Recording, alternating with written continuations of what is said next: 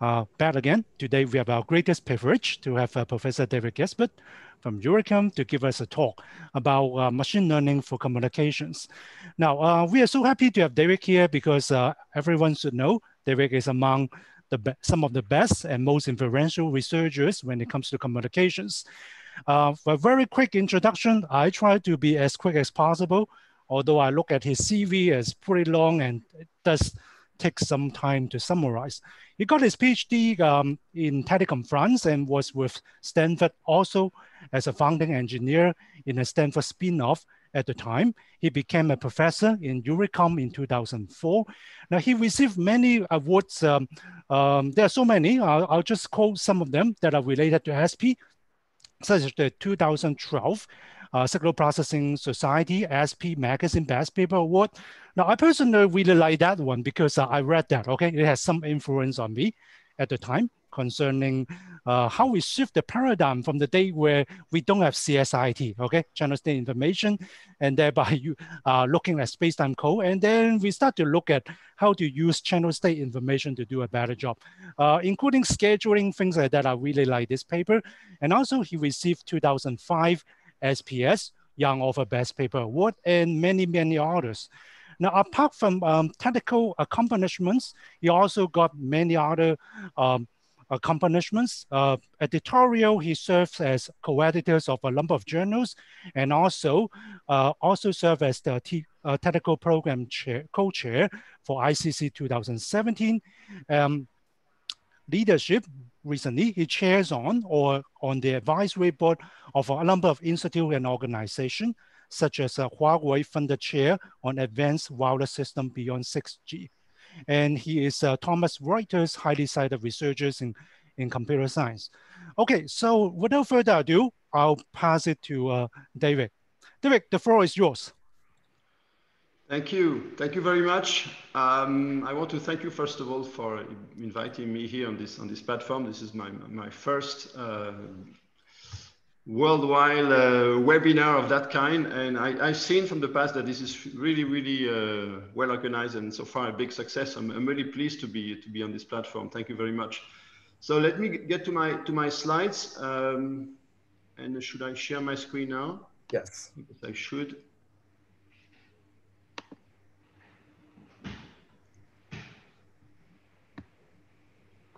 Okay, tell me if you see my slides.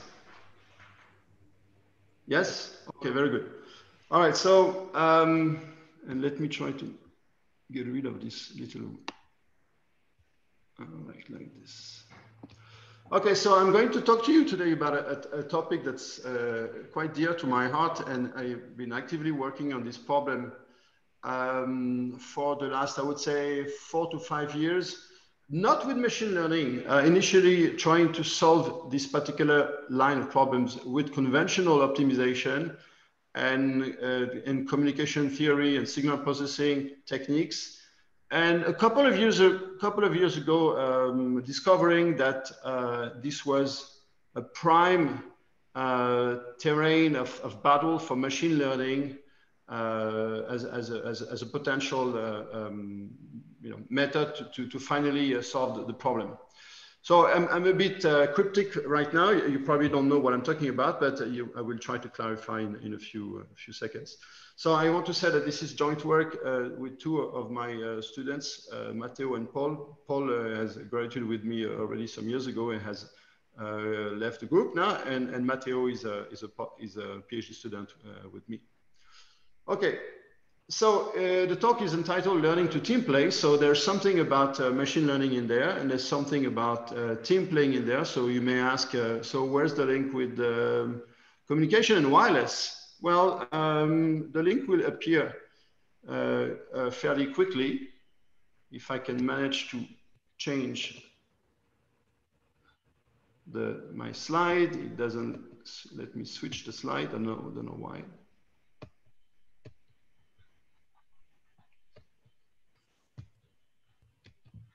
Okay, it doesn't let me switch the slide. Okay, finally. Great. So let me talk a little bit about the use of artificial intelligence for communication and wireless. in order to set the context. So there's been a number of talks on this platform, on your platform, talking about the use of machine learning for wireless. So let's try to understand where it makes sense.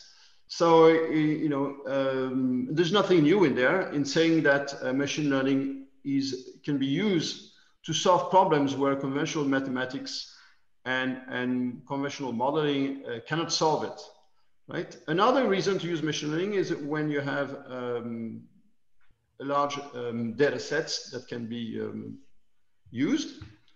A third reason is because, as we know, there are hardware platforms now that are available that make it extremely powerful to use machine learning and solve high-dimensional problems very quickly.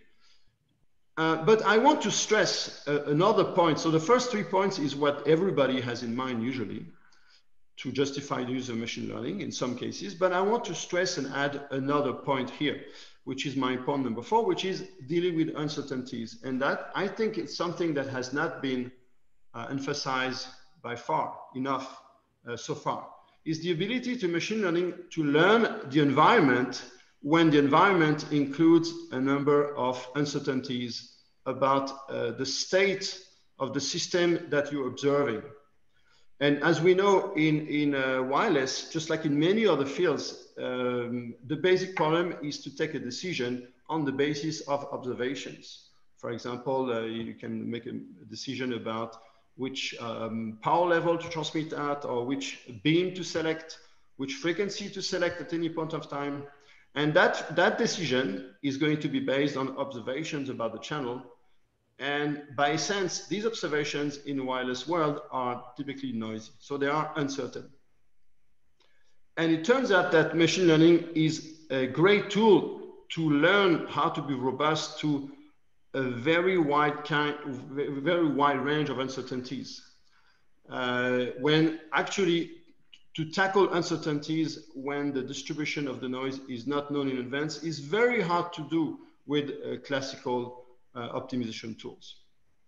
So this is the most important point here that I want to raise. And the next most important point will be that, if you're dealing with a single device that has to make a transmission decision, so you have to deal with uncertainties at that device, that's already hard enough. But if you have to deal with uncertainties at multiple devices that have to make joint decisions, that's even harder. And we will see that machine learning can play a big role there as well. Okay, so past examples of using machine learning in the COM area has been, for example, at the physical layer, the use of autoencoders, the use of machine learning to deal with impairments, hardware impairments, or the use of machine learning to come up with various detection algorithms, like detecting automatically the coding and modulation of receive signals. So we have seen those examples, and this is not by far, this is not exclusive. There are many more examples, and there's no space for me to mention them all. You also have examples at higher up in the layers, typically looking at the network control, trying to find problems in the network, trying to allocate resources across the network, and trying to optimize the parameters of software-defined networks. But today, actually, I want to talk to you about another area, and I call it edge cooperation. So, and this has to do with the idea that if you're dealing with a network where potentially the devices at the edge of the network have to make decisions, and their decisions affect the quality of the network. So you would like those decisions to be somehow coordinated with each other. And in some cases, you may not have the luxury of centralizing all these decisions because the observations based on which you are making your decisions may vary quickly over time. For example, if you're dealing with a mobile network, people are moving around in cars or trains or trams, and things are moving quite rapidly. And by the time you try to centralize everything, your decisions may be outdated. And this is why sometimes you need to make decisions on the edge. And this is becoming increasingly important in the context of 5G, but even more, it's going to be important in the 6G area. Okay, so let me give you a couple examples. So let's stay in the world of wireless for a minute. So imagine that you're dealing with multiple transmitters in the wireless networks, and there are different domains over which you can coordinate the decisions of these different transmitters. For example, allocating pilots. Let me try to use my pointer here. Allocating pilots, managing interference, beam alignment, allocating resources, even caching, like knowing what content to cache where, is inherently a coordination decision when you are dealing with multiple caches.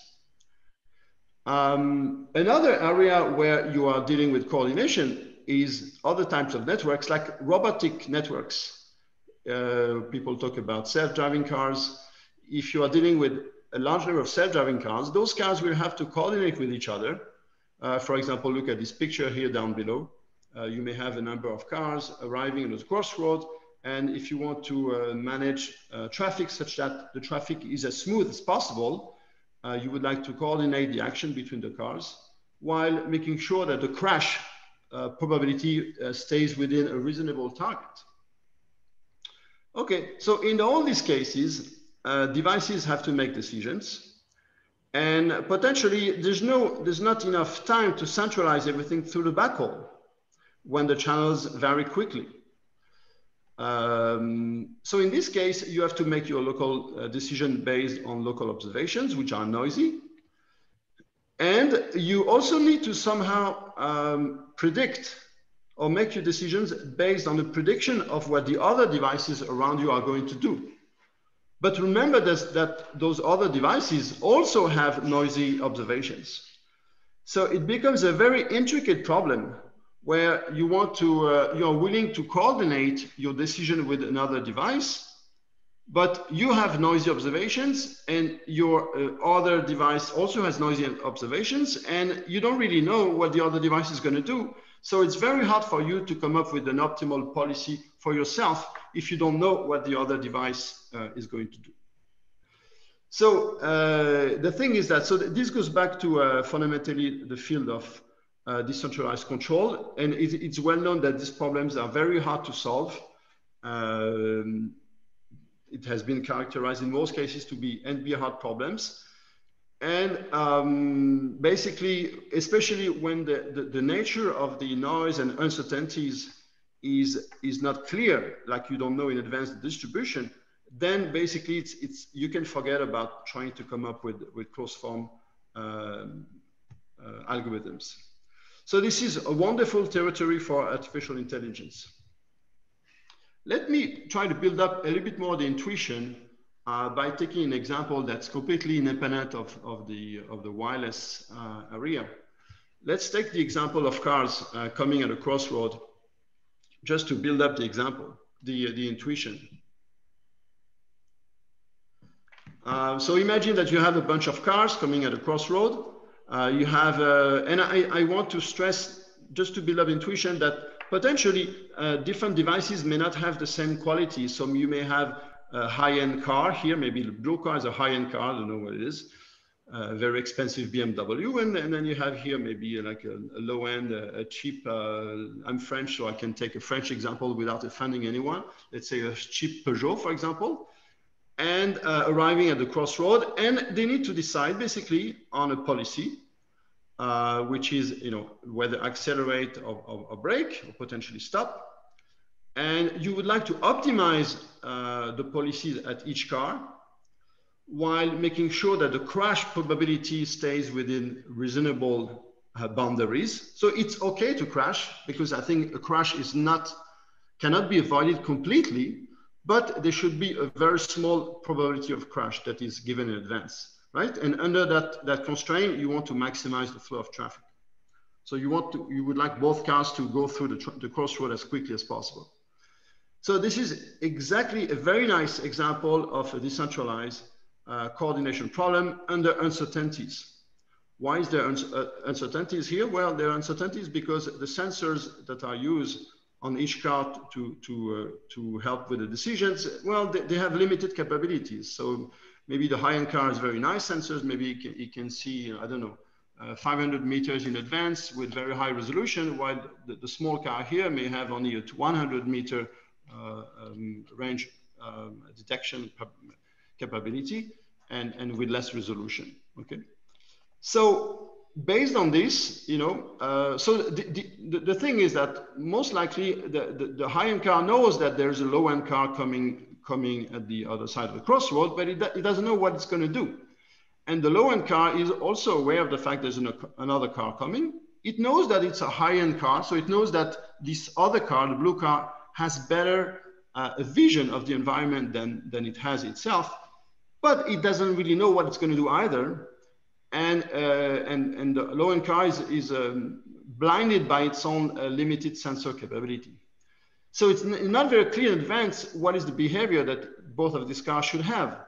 For example, should the high-end car just accelerate and go past? You know, basically it has excellent sensors, so it knows what's going on. So maybe it can take the risk and then go quickly. Or maybe it should be aware of the fact that the green car is a low-end car, and therefore it has a more unpredictable behavior. And as a result, maybe the blue car is going to be the more, let's say, danger aware one, and is going to maybe brake and letting the cheap car pass by first. So this is this kind of behavior in terms of decentralized coordination under uncertainties that we would like to, model with algorithms and using machine learning. And we want to use this kind of behavior and see if it's useful in the wireless area. And you will see that, in fact, it's extremely useful. I will give you some examples. Okay, great.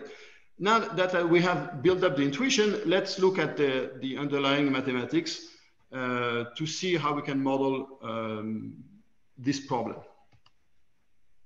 Okay, so it's a team. By the way, this kind of problem is called team decision. This is a formalism that goes back several decades, and it has to do with how to make decisions among agents as a team. So you would like to optimize a common utility, but your own observations are local, and you don't have access to the observations of the other members of the team, right?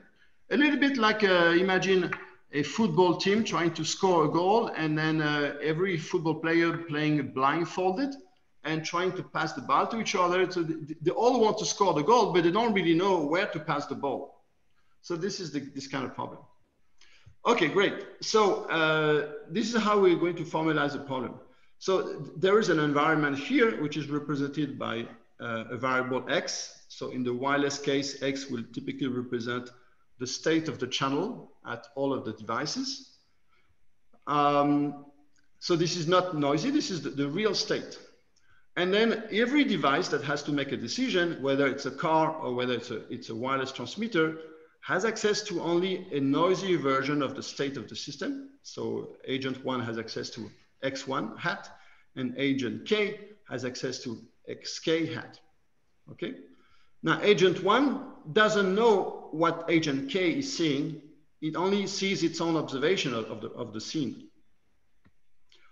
All right, and it has to make a decision. So the actions are, in the case of cars, accelerate or brake. And in the case of wireless transmitters, it would be pick a beam, pick a power level, pick a frequency, you name it, all kinds of decisions that can be used in a transmitter. Okay, and as a result of the joint set of actions, you get a certain utility, which we will call U. Okay, now what is very important to know in this particular model we're going to look at is that while the instantaneous states of observations are only known locally, the statistics are going to be assumed to be shared by everyone. This is very important. So basically it means that the underlying distribution, so there's a distribution of X, and then the distribution of all local noisy observations, conditional X, all of that is known globally by all the agents.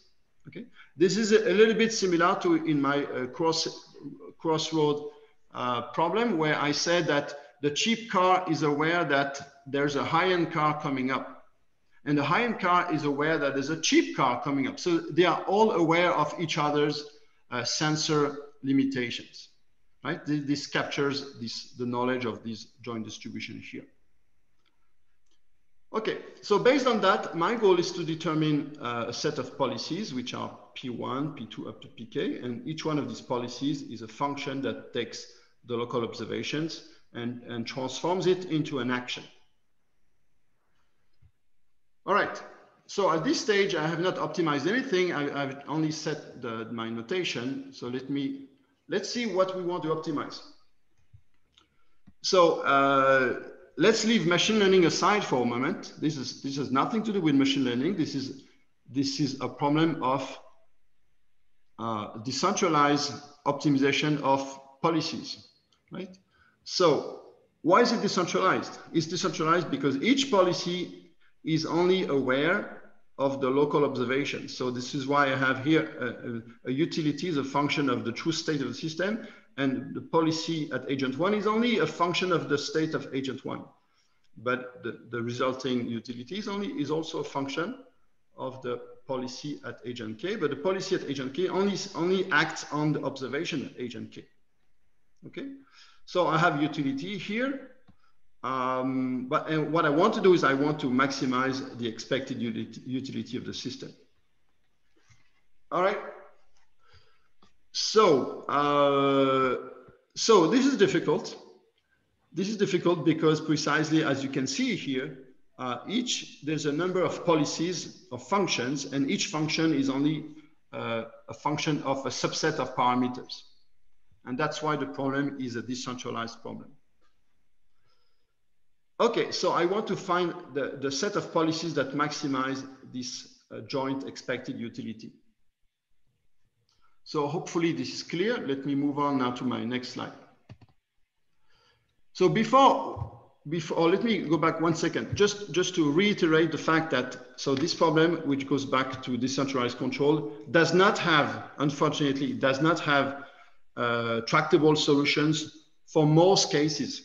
And unless for some very particular cases, for example, when you're dealing with quadratic utilities, and here if you have simplified observation models like noisy Gaussian models, sometimes you can do things with conventional mathematics. But if it's not quadratic here, most of the cases you cannot do anything. So you are looking for reasonable methods to solve this problem. How can the cheap car and expensive car decide what to do when they arrive at this crossroad? So fortunately, you have a number of benchmark strategies, like conventional strategies that you and I are aware of. Even if you do not think about it, you will recognize those strategies. So I call them conventional strategies. They do not require machine learning. They are fairly simple to state. So let me look at number 1. So benchmark strategy number 1. So I call it naive strategy, and it's not robust. So you will see that there are different levels of being robust. So let me define the first: truly naive strategy, completely non-robust. Basically, in this truly naive strategy, what we're going to do is that we're going to do 2 things. First, we're going to ignore the noise. So if I take the car example, because it's really easy to build intuition with that, basically each car is going to assume it has wonderful sensors with perfect resolution, no noise. Okay, so that's the number 1 thing, which means that I drop completely the expectations. I don't even try to deal with the distributions here. I just take my x hat as if x hat is x. And the number 2 assumptions I'm making, which is a very bad one, is that I'm going to make the assumption that the other cars around me also have perfect observations. So if I come in with my expensive BMW, I will make the assumptions that everybody around me also have a very expensive BMW with trustable sensors. Okay, which obviously is not going to be a very good assumption in some cases, But the good thing is that it gives you a workable solution. So in this case, basically the optimization problem becomes argmax. I want to find a number of policies, and I'm going to solve this at every agent, every car, every device. So for example, at agent number 1, I'm going to find all the policies. I'm going to throw away most of the policies. I'm going to just keep the first one because that's the only one I'm going to use in practice. And the other one is just like auxiliary variables, but I still have to work out the solution to come up with P1, with pi1, sorry. So I want to find a set of policies that maximize the joint utility. And basically I will assume that x1 hat is equal to x, and I will not be worried about it. So you see, I replaced the state of the system by x1 hat, as if x1 hat is equal to x. Okay, so this is conventional optimization. No problem, I can solve this in most cases with classical search algorithms, provided that U is not a too complicated function. But I don't need machine learning for this. All right, the second strategy is number 2, is also naive, but not that naive. In the second strategy, let's suppose I am the cheap car. I am the cheap car. I know that I'm driving a cheap car, and I have the specifications of my sensors. I know the resolution of my sensors. I know they are pretty bad, and therefore I'm going to be probably cautious, right? So I'm going to be robust, at least to my own local noise. Okay, but I don't know what the other guy is driving, so I will make a very simple assumption. I will assume that he's also driving a cheap car, the same car as I have, right? So that way, basically, I simplify the problem. I deal with uncertainties, but I only dealing with my own uncertainties. I'm not trying to deal with is the other person having a better estimate of the scene or worse estimate. I'm not worried about that. I'm going to simplify. So it's still naive in that sense, right? So you're robust with respect to your own noise, but you're not robust with respect to the noise that may be existing at the other devices, okay? All right, so if you do that, if you are agent number 1 or car number 1, you're going to solve this optimization problem here. So it looks similar to the first one, but the big difference now is that you're going to optimize an expectation, because you can take into account the noise statistics at your own sensors, right? So this is done here, but you're still not solving the full problem, because as you can see, when you work out the policy, you basically assume that the other cars or the other devices basically have the same observations as what you have. Okay, so to be a bit more precise compared to what I said earlier, is not just that I'm assuming that the other cars around me have the same amount of uncertainties. No, I'm also assuming that they have the same observations. Okay, because I don't know their observations, so you know, that's the first reasonable assumption, is to assume that they have the same observations as I have, even if it's not obviously sometimes a good assumption, but it's a simplified one. Okay, so you're going to build up some robustness here, but you're going to be robust to your own noise, but you're not going to be robust with respect to potential misaligned decisions between the agents. So if you're dealing with the high-end car and the low-end car problem, it may not solve the problem. And that's why it's still a naive strategy. Okay, so I hope that my benchmark strategies are clear. Now let me move to the machine learning aspects. So we looked at this problem with the machine learning perspective. And we have considered basically two solutions, and I'm going to first present the first solution. Okay, the first solution is called team DNNs. So basically, we are going to use DNNs in order to come up with the policy making engines. So each device is going to have its own DNN embedded in the device, right? As opposed to many cases that you see talking about machine learning and communication where you optimize one DNN. No, here you need as many DNNs as you have agents. So that's a big difference. And then they're all acting as a team. Both cars in my crossword examples want to get through the crossword as quickly as possible. So they have let's say, unified objectives. And they want to minimize the crash probability, both of them. So that's why they're acting as a team. Okay, so how are we going to do this? So DNNs are going to be used to represent the policies. And how am I going to train all of that? So let me move to the next slide. So this is the problem. Now you see that my decision makers are going to be replaced by DNNs. The input of each DNN is basically the local observations here. And then the output layer of the DNN is going to be used to read out the action of each one of the agents. Okay. And then each DNN is parameterized by a set of weights, parameters that I'm going to call theta. So theta I are the weights used to create a policy at agent I.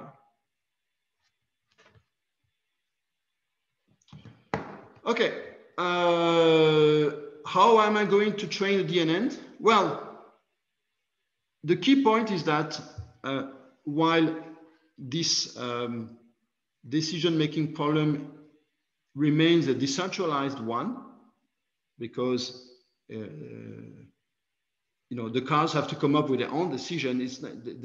I'm not going to centralize the data in the 5G network and then send back all decisions. No, I want to make a quick decision. So I'm making decisions at the edge. So this is a decentralized decision-making problem. However, the way I'm going to train the DNNs has to be centralized. And that's okay because the training is done offline, as we know. So you can do the training offline in a centralized way. And then when you test the system or apply your DNNs, you're going to apply them in a decentralized mode. Okay, so this is what I wanted to clarify. So basically, when I train, the state variable X is available everywhere, and I'm going to use it to train the DNNs, and I'm going to use the classical gradient ascent method. and there's nothing really new at that stage. Just the fact that you have a number of DNNs, not just one, that training is done in a centralized manner and testing in a decentralized manner. So these are the key ingredients that make it different from classical machine learning for communication literature. All right, so this is a picture of the training mode where you can see that each agent is being offered also a copy of the true state of the system. And then I'm also, I can exchange as much information as I want during the training because it's done offline, so no problem. Good. The utility that I'm using for the gradient is basically it should be in principle the expectation, but in practice is an empirical expectation, which is summed over all the data points that I have at my disposal. Again, nothing new here. This is a classical way of doing the training. And that's pretty much it. So each decision maker I is using the DNN with parameters theta I and input xi hat to come up with an action AI.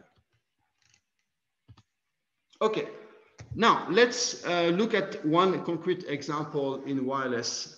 So it turns out that the example that allows to build intuition in a way that is the easiest into this problem is to look at power control. But I've mentioned different examples before in my presentation, including beam selection, resource allocation, frequency selection. All of that are also pretty good examples for how these things could be used. But let's look at the power control problem. Okay, so this is a power control problem. To keep notation simple, I use two agents. So these are two transmitters, 1 and 2, and they are trying to communicate with the receiver.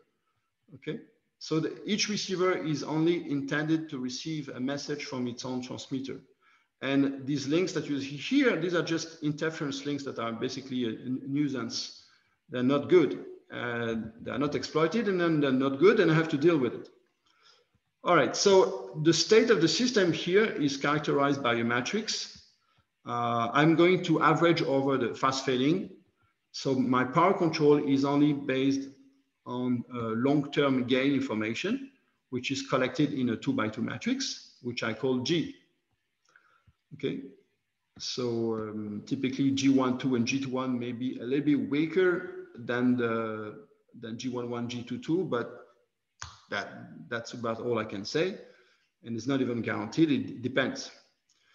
The point is, I want to make a power control decision at each device without knowing G.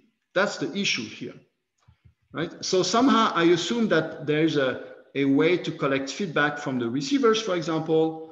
I mean, it could be TDD, FDD, you have different models that will be obtained. But in all these cases, you only have a noisy version of the gain matrix. Okay, and typically, for example, in FDD, you have to feedback the gain matrix estimate over the air. And then depending on the quality of the uplink channels, well, the estimate that you receive at the different agents may not be of the same quality, which means that in the end, each agent collects essentially a noisy version of the G matrix. Now, in practice, every element of the G matrix may be corrupted by a different amount of noise, but let's simplify notation. And let's suppose that I have the same amount of noise corrupting each element, but this amount of noise may not be the same at transmitter 1 or transmitter 2. For example, transmitter 1 may be closer to the devices, and transmitter 2 may be further away, so maybe have less quality information about the G matrix. So this is typically modeled by this equation here that you see. So agent I has access to an estimate Gi hat, and which is a noisy version of G. So the noise is actually coming from delta here. Delta is typically, it could be a Gaussian noise. And then sigma is a weighting factor that corresponds to the noise power I'm going to spray at each agent.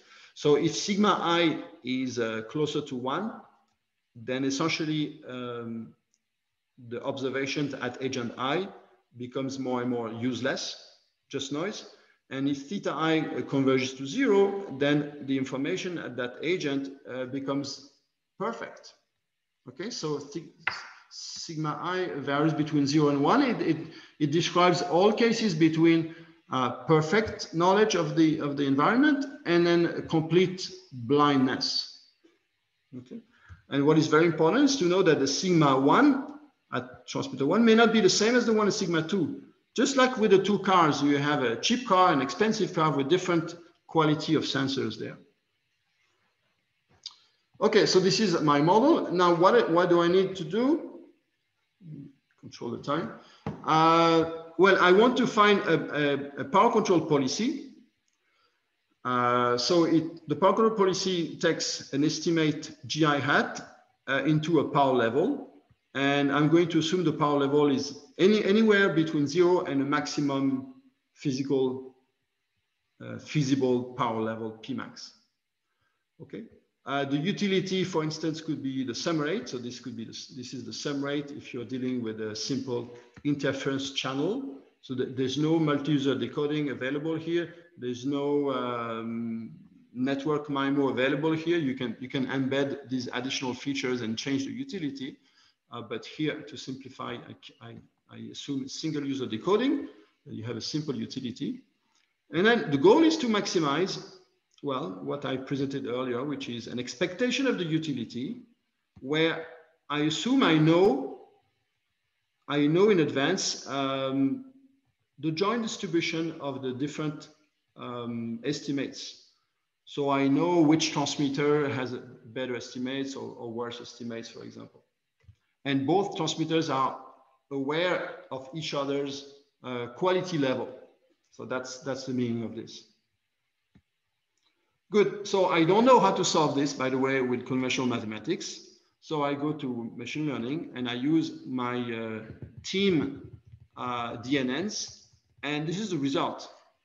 So what I do is that here I look at different quality level, but to have presentable examples here, I have to limit the number of notations. So I'm going to assume that the second transmitter has perfect information. Okay, so no noise there. And the first one has noise. And then I'm going to call the amount of noise sigma.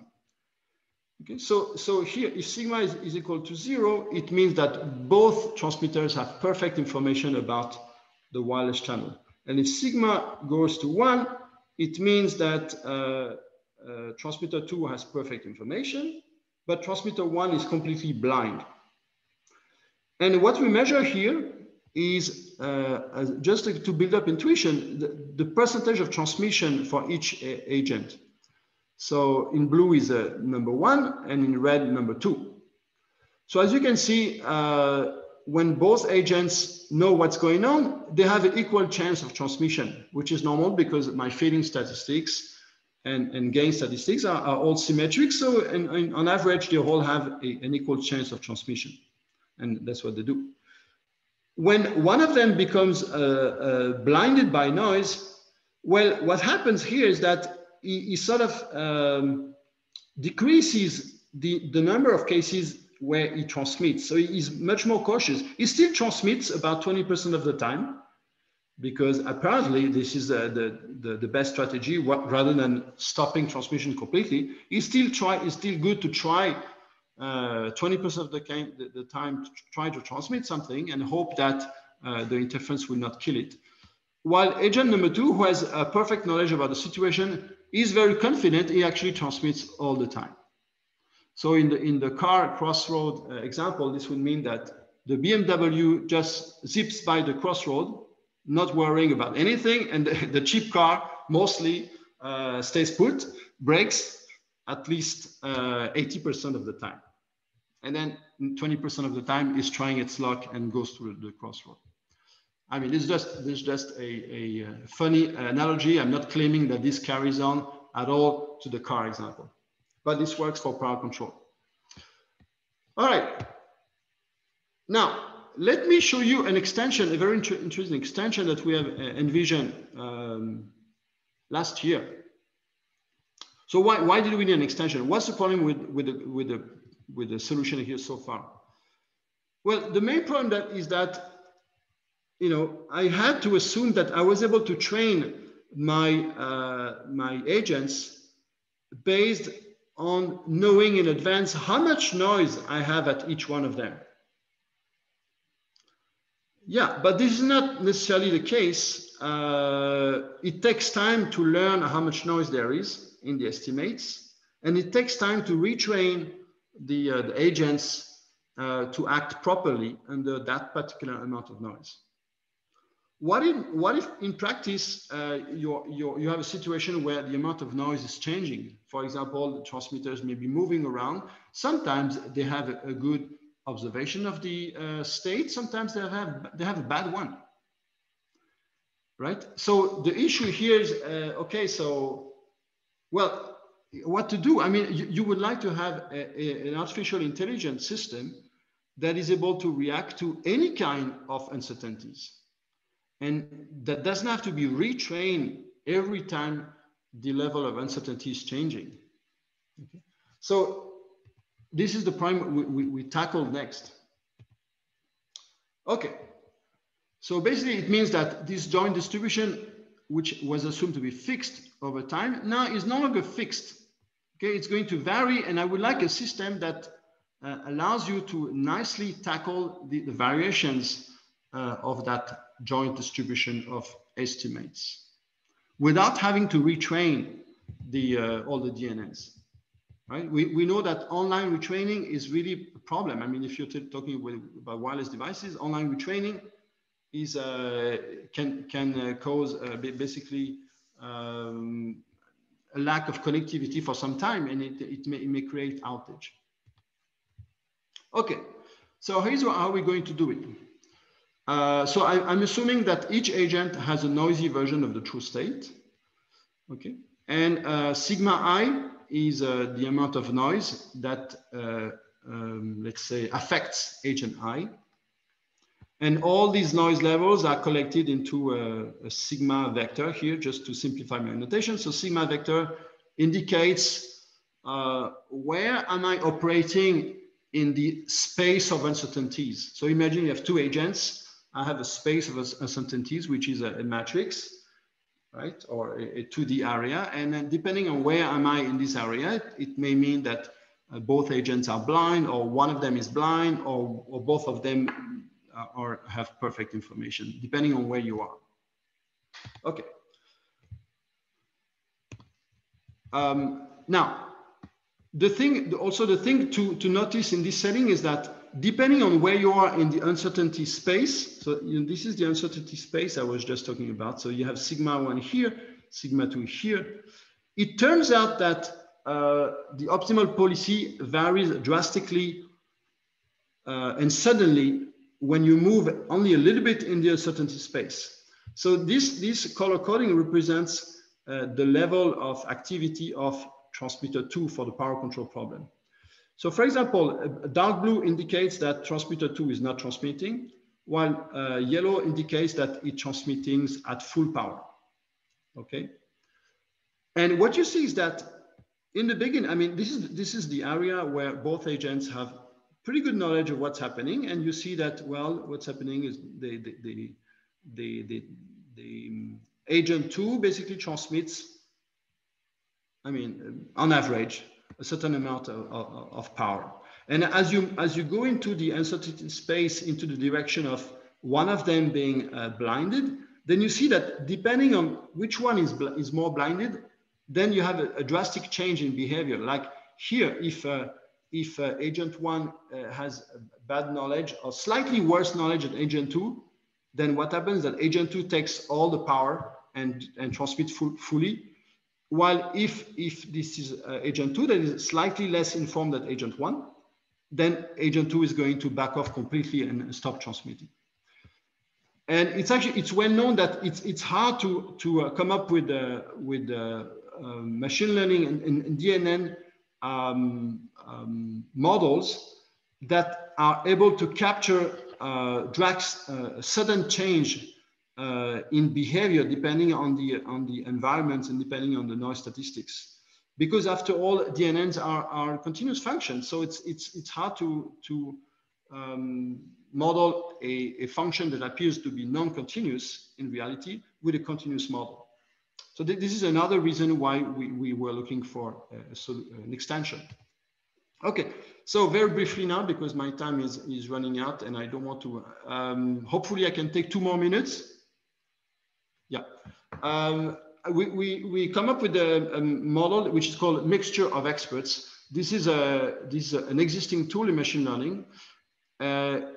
Basically, the idea is that you're going to train not just one DNN per agent, but multiple DNNs per agent. If I want to take another analogy, imagine that you are in a company and you have to solve a product design problem, and you have a bunch of hardware engineers and software engineers. Okay, so your choice is like this. You want to know how to design your product as fast as possible. Either you can hire a set of hardware and software engineers and let them cooperate, let them work together, or you can hire mainstream engineers, all-purpose engineers that know both hardware and software. So, of course, they're not going to be experts, but they are going to be more knowledgeable at everything. While the experts are only experts at their small area, right? Which one is the best solution? Well, if you know how it works in any company, you know the best solution is to come up with experts. So you put in the room not all-purpose engineers, but a bunch of hardware and software engineers, and then you hire a manager that understands the capability of both of these groups, and then decides to which group to give priority depending on the type of problem that is arising. This is a little bit like that you can solve our problem here. We're going to use a bunch of different experts at each device. So now each device, so this is now each device, like this is one transmitter. This is what's happening at one transmitter now. At one transmitter, I'm going to use multiple DNNs. It depends how many, it could be a couple, 2, 3, 4, 5, 10, not hundreds, but enough. And then you hope that each one of these DNNs is going to specialize its behavior to deal with a particular set of uncertainties. So basically to deal with a particular region of that space of uncertainties, you know. It's not clear in advance that they will specialize like that, and possibly they will try to mimic each other, and then you end up with a bunch of all-purpose engineers. But it turns out that, quite surprisingly, it's not happening like that. They do specialize and they do become experts. Now, and then I need one more DNN, which is sort of the manager. It's called a gating network.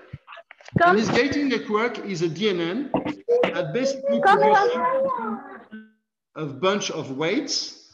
And these weights are going to determine which one of the experts to use at any point of time. Okay. So now I have to train all of these expert DNN plus the gating network. I have to train all of that jointly. Okay, so I had to go a little bit fast. I hope it's clear enough. And I just want to show you the result now. So imagine that you're dealing with a situation where you are navigating in the space of uncertainty. So this is sigma 1, this is sigma 2. So initially, for example, both agents know the channels perfectly. And then a few seconds later, it looks like agent 2 has very bad information, but agent 1 still has very good information. Then a few seconds later, both agents have very bad information, and so on. So I'm describing an arbitrary trajectory in the space of uncertainties. And now I train my DNNs. I have the team DNNs, and I have the team mixture of experts that I just presented. And I have the benchmark strategies that I have presented earlier. They are not using machine learning. Okay, given the time, I'm going to skip the description of the parameters. If there are questions, I can always explain how many layers, how many neurons, and so on. And this is the interesting result. So as you see, as you move along in the trajectory, and this is the sum rate, by the way, versus time, you see in the beginning, both agents have perfect information. So all algorithms behave nice, all get a nice throughput. As you move along, you degrade the information at agent 2, things start degrading pretty bad, right? Especially for the benchmark strategies, like the weighted MMSE, for example, which is the classical way to solve the power control problem.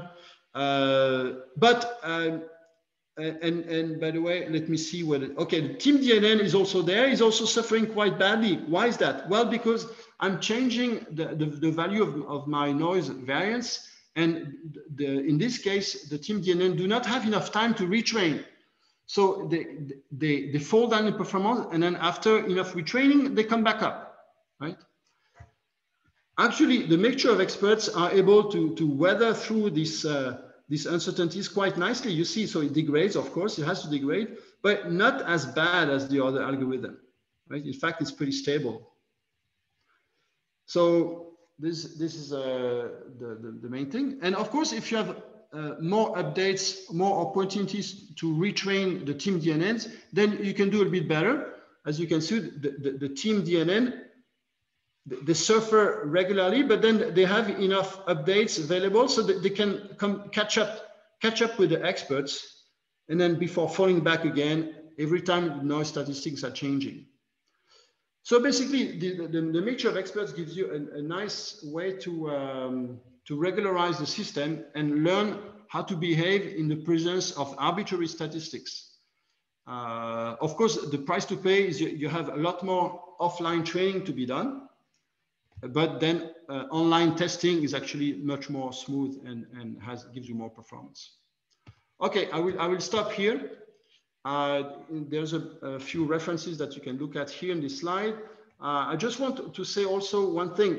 Another interesting extension that we have considered is the case where the different agents are allowed to communicate information between themselves. However, if you need to make a fast decision, let's say within milliseconds, you don't have to go, you don't have the time to necessarily send the entire information of one agent to neighboring agents. So you have to quantize your information. So you have to deal with the problem of building a message which has finite rate. That problem itself is very interesting to tackle using DNNs. So in this case, you need to have yet one more DNN, which is a machine that is used to create a message. And the input of that DNN is the local observations. And the output is a finite bit message that is optimally designed to inform your partners about what's going on locally here to help coordinate. So again, I gave a reference on that idea. Okay, I will stop here. Sorry for the time extension, and I leave the floor for questions. Okay, so thanks, Derek, very much for the nice talk. So let's move on to the Q&A. Actually, the first question comes from myself. So I see that in your model, so you are actually maximizing like the team, like the team utility. So, but I just wonder, like, what if when you change a policy, does it also affect the distributions of your X1 and X1 heads, yada yada? No, it's a good question. Okay, so yeah, so we are not in this kind of setting where action impacts on observations. Okay, so there's no reinforcement learning here needed. For example, here the observations are, if it's a wireless network, is the state of the channel. And then no matter what power level is used by the other transmitters, that doesn't change the state of the channel. I see. I mean, I'm asking this question because I'm thinking of the car example. So because if you change your policy, then definitely it's going to change the distributions of the others as well. So yeah. Yes, see, exactly. So in the car example, in fact, we are about to publish a paper to show the use of this kind of approaches. And there, in fact, we use reinforcement learning because, as you say, every step of the operation, it changes the observations. For example, a very important observation is the distance between yourself and the crossroad, and between the car and the crossroad, and that obviously changes depending on your past actions. So in this case, you need to change the model and take reinforcement learning into account. Yes. I can give indication on that work later if you're interested. Sure. So I think next we can ask Ken to unmute himself to, yeah. Sure. Yeah. Well, interesting stuff you presented. Now, there is a basic question I would like to know about for the distributed power control problem. Now, the problem is that does each agent know the channel state information at the transmitter globally, or they only got local channel state information? Okay, yeah, okay, very good question also. So in this example, because I was interested in drawing some plots that have to be simplified, I had to use a very simple model of uncertainties. So in this model, basically the entire G matrix is known up to a certain level of noise at one given agent. Okay, so yeah. It's simplified. However, we also work on the case, and by the way, these team DNA models absolutely and without any difficulty extend to the case where you can have an arbitrary amount of uncertainties at any one of the coefficients. So it means that, for example, it includes all the cases you can imagine. For example, there are cases where one transmitter is only aware of, for example, the two physically connected links, this one and that one. So this is included because in this case, you will put no noise or little noise in those coefficients G11, G12. And then in the second ones, you'll put a lot of noise. You'll put a sigma equal to 1, which means that it is not aware at all of these two other links. Okay, I start to get what you're talking about. Or you can have so you can basically cheat that way. Okay. Yeah, you understand? So depending I understand on how you set up the noise distribution, you can adapt to any physically imaginable uncertainty model. Okay, even you don't know it almost like. What? Even though you actually don't know the labels, channel state information, you could cheat it by assuming a sufficiently large noise in a sense. Yeah, exactly. Okay, that's tricky. Okay, I like it. Yeah, because I asked this question based on a very simple reason. Now right now, I'm sufficiently happy with what you demonstrated in this simple example. But as research go, people might want to know about whether you can do it like for multi-self or coordinated multi-point, where you only have local channel state information, but you don't have global. You could also think a lot of things such as even like quantized feedback, for instance, well, which will become your observation headaches, things like that. So yeah. So that was the things I'm thinking when I'm looking at your example. Yeah. So for example, quantized feedback, no problem, because quantized feedback can also be modeled as quantized noise. So this is part of the model, and then like I say, local knowledge is actually a particular case of global knowledge, just with a specific kind of noise distribution in there. Yep, cool. So I perhaps leave it to other audience. I think there are a number of more questions coming out. The next will be by Chandra. So I guess we will leave it to you to ask that question. Hey Chandra, can you unmute? Can you hear us? Yeah, hi David. This is Chandra here. I just had a question about the last sum rate plot you were showing.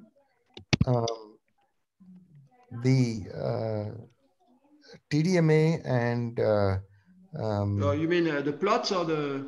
Yeah, the plot, the one before this. Yeah, the TDMA and the centralized schemes, the sum rate is completely horizontal over time. So these two schemes, are they not affected by the channel uncertainties? Yeah, because I didn't have time to explain. So TDMA is basically you take a random user and let it be active. So basically one transmitter is active at a time randomly, and it does not depend on the state knowledge at all. Okay. You know what I mean? Yeah, but if the channel state is uncertain, then it should affect the performance of even a TDMA scheme, because you have uncertainty in the channel, right? No, because the TDMA scheme is not based on it does not exploit the state of the channel. It's a random access. Okay, yeah, got it. Thank you. And how about the centralized scheme? The centralized scheme. Okay, first I have to remember with my student what we assume by centralized scheme. Actually, right now, I do not remember what was the assumption, what was the meaning of centralized here. Perhaps it just picks the better user at each point in time. But if you were doing that, you would see a rate, a throughput that is higher than the random access. I have to get back to you on that. I don't remember the algorithm we use for centralized, actually, because it's too vague. I mean, there are so many different versions that we can imagine, and I do not remember. Don't want to say something wrong, so I need to get back to you. No, but no problem. Thank you. Okay, so Zhonghui, what about you? Yeah, thanks, David, for the talk. Yeah, so I want to follow one question. Is that why is this the sound rate constant for centralized TDMAs? Because the underlying channel is fixed and only you at different level of noise. Okay, so like I was saying, I do not remember exactly the algorithm for centralized, but for example, if you take TDMA, it's constant because even though the channel is varying, we're averaging over time. So this is a Monte Carlo experiment. So it's definitely average over many fading realizations, but since the algorithm is not exploiting the knowledge of the state of the channel, then it is not affected at all by how much noise you put there. Okay. Also, I wonder, so now here you show the performance of WMSE. Have you tried some robust power control schemes, for example? They have like some worst case of some probabilistic constraint, some conventional power control approach. Okay, a good question. So the thing that, first of all, I am not aware of a robust algorithm that would be able to tackle this kind of arbitrary noise statistics I'm dealing with here. I just don't know how to write it down. So, but imagine that you take a particular set where you know, for example, you have a particular distribution of noise for which you know how to derive the robust power control, but not the distributed one, the centralized one. So assuming that basically you have the same amount of noise everywhere, and then you try to be robust to that. Then even though it's not on the plot, if you do that, most likely this would be similar to this one.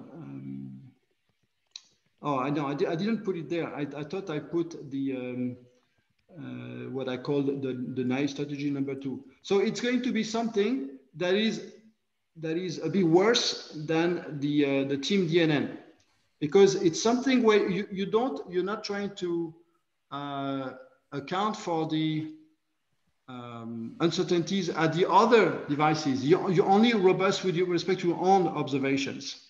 So there will always be a loss with respect to a truly robust solution, right? Because in a network, you have to be robust to your own noise, but also robust with respect to the actions that other people around you are going to take. And for that, I do not know closed form or easily implementable algorithms. If you have references, feel free to send me, but I'm not aware of anything. Usually, what you call the robust strategies are basically single agent decision-making policies. Yes, yeah. Okay. So, so we also have a question about like whether there are any other distributed learning methods that can be used for the distributed designs here. So besides the team DNN that you proposed. Actually, I do not understand. Can you restate the question, please? Yeah, so the question is, so besides team DNN, so is there any other distributed learning methods that could possibly be used for the distributed design? So I guess he is asking for whether there is other learning methods that can be used for the settings where we want to find the distributed policies. Yeah. I suppose. We haven't. So we are looking at the reinforcement learning, methods. Yeah. But apart from that, we have not looked at other methods. But at the same time, I'm pretty confident that there should be other methods that you can use and sort of build up the necessary robustness through learning. Yeah, I believe so. So the last question that we got now is, so it's about the realizations of the CSI. So apparently what we are training for right now is actually with respect to statistics of the CSI, right? So so basically the DNN that we trained it are adaptive to the statistics of those channel state information. And but in reality, we have realizations of the CSIs. So in those cases, do you require some retraining of the DNN rates to adapt to the realizations? And also, is it possible to do some sort of online training for that, which I believe is sort of done in your simulations, right? So I'm not sure. Are you referring to the problem that you need to learn the noise statistics? So I guess the problem here is that so you have already learned that so when you train your DNN, so it is optimized with respect to the statistics of the CSI. Yeah. So but then when you put the systems into practice, the CSI changes at every time when you apply the system. And so do you also try to sort of adapt the system, retrain it a little bit at every time slot? Which I think is one of your simulations. Right? This is one of the observations in that plot. As you can see, if you lose the team DNNs, the team DNNs have to be trained with the amount of uncertainties that you expect to have in the network. So, you know, when you do it, they behave properly, more or less. But as soon as the statistics start to differ in reality from what you use in training, you start dropping in performance. So that's why you see those little fades here. And then you start retraining, and then you start catching up a little bit, and then again falling down. Because the noise statistics has changed, right? When you go from one point to the next, the noise statistics have changed, so you need to retrain. Yeah, right. So if I understand, if I interpret this simulation result correctly, it is kind of doing an online training already for the retrain for what you said to retrain the TDNIs. Yeah, this all these blue things here is the result of online training. Yeah. While with the mixture of experts, everything is trained offline, so you don't need online training, and it's much more smooth. Yes. Yeah, I see the advantages of doing so. Yeah. So I guess the last question here is. I read that. Maybe I can ask that question on behalf of you. It should be the last question, right?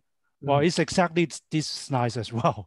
The audience asks, have you tried more different paths? Okay, right now you try a path that you go up, you go horizontal, okay? He or she is asking whether you try other more fancy paths. Yeah, we try other paths, but I don't have plots for that. This is basically internal investigations and like trial and error process that we have while making simulations. But what we have reported is only that path. I don't know in advance if other paths are more meaningful. Okay. Actually, this is.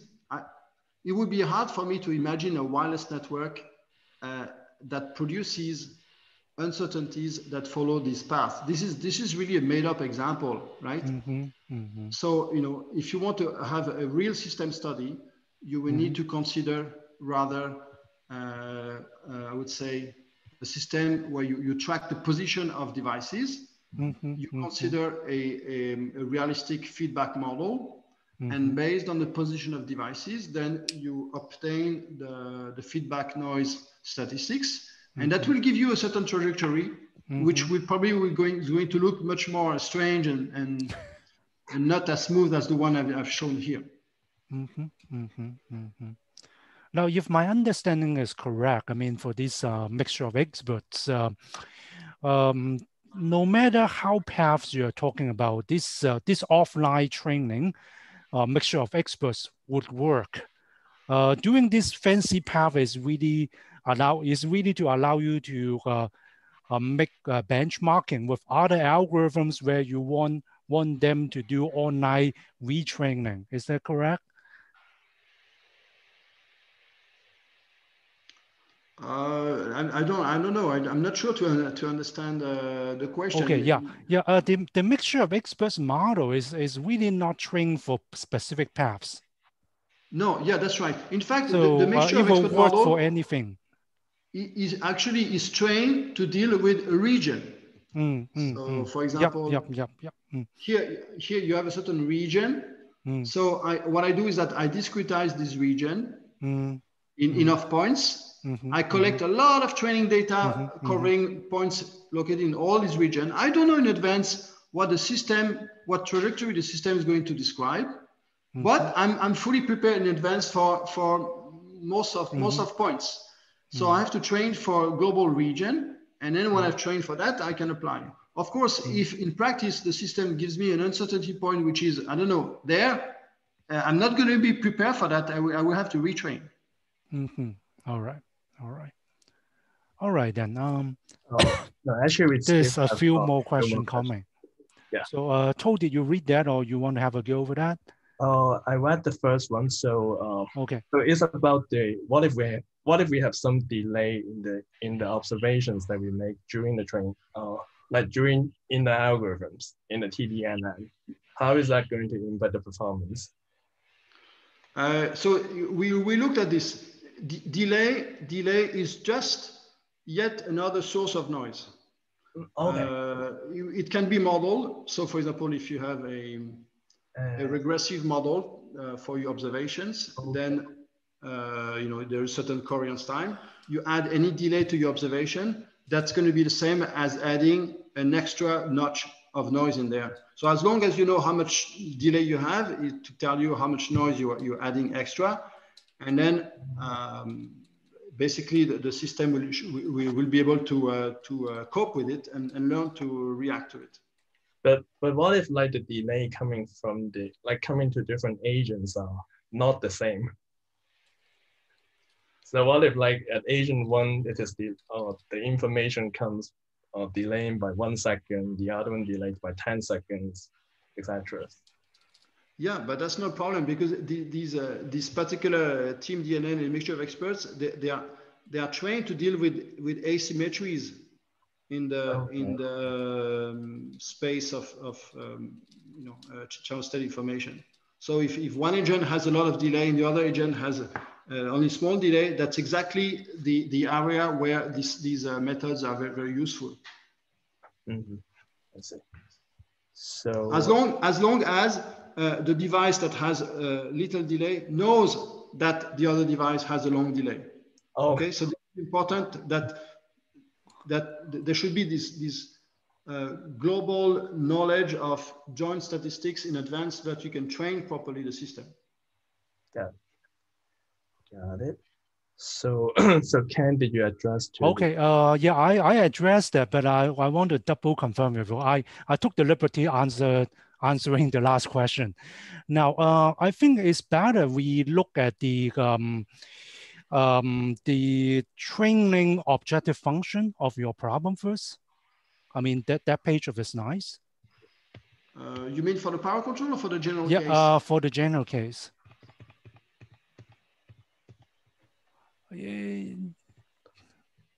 Yeah, right over here. That one. Right. Yeah, the question that was asking whether it is a supervised learning method, and if yes, where are the labels? Now, but if my understanding is correct, it's actually unsupervised training. you don't have a label for the data. You just maximize the utility function. That's right. During the training, I am able to compute the utility here. So as long as I can compute the utility and its gradient, I can use the backpropagation algorithm. I don't need labels. Mm-hmm. So hopefully that addressed the question. All right. So any other question from the floor? As the last call. I guess none, right?